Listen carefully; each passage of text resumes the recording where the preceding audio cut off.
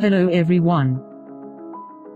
Welcome to a new video from Aquablooms about Lotus Tuber Planting. Let's bloom together.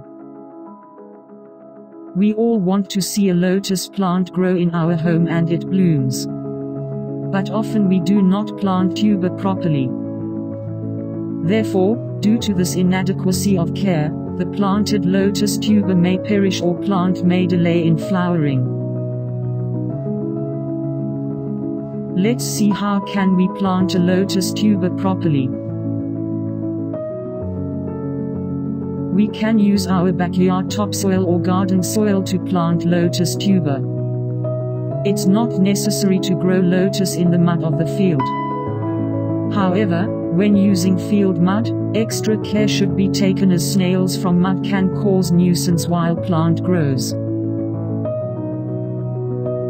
First, choose a tub or pot that is about 2 feet diameter and 1 feet height.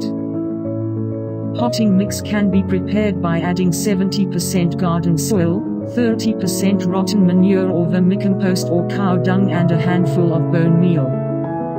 Mix this very well, fill 1/3 of the tub or pot with this potting mix. Again, put 1 or 2 inch thick garden soil alone on the top of this potting mix. Now place a leaf or a piece of tile on top of the soil and slowly pour water over it. This is done so as not to disturb the soil and potting mix while adding water. Fill water just above the soil surface so that potting mix and soil will be wet enough to plant the lotus tuber. Dig a shallow trench across the surface of the soil and gently place the lotus tuber in the trench. Cover all the tuber with soil, leaving the growth tips exposed. Gently add 4 to 6 inches of water carefully above the level of tuber's growth tips or any leaves grown from the planted tuber. Make sure that planted tuber never get floated after filling water.